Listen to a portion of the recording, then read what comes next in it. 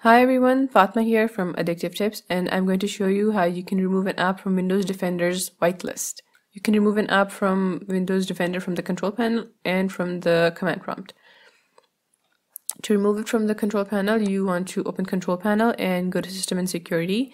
Click Windows Defender Firewall, and on the column on the left, you want to click Allow an app or feature through Windows Defender Firewall. Now on this next screen, you get this list of allowed apps and features, but before you can change it, you have to click the Change Settings button, and you're going to need admin rights to do this. Now scroll through the list of the allowed apps and features, select an app, and then click this Remove button down here. If you don't see the app that you want to remove from Windows Defender listed here, what you need to do is use command prompt to remove it. The syntax is pretty simple and it's on your screen. You have to change app name to the actual name of the app that you want to remove, and you have to change path to app.exe to the actual path to the app's exe file. This is the command that I'm going to be using.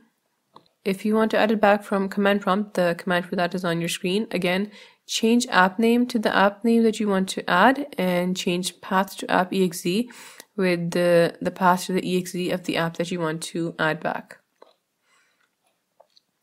I'll see you later with more tips and tricks for Windows 10.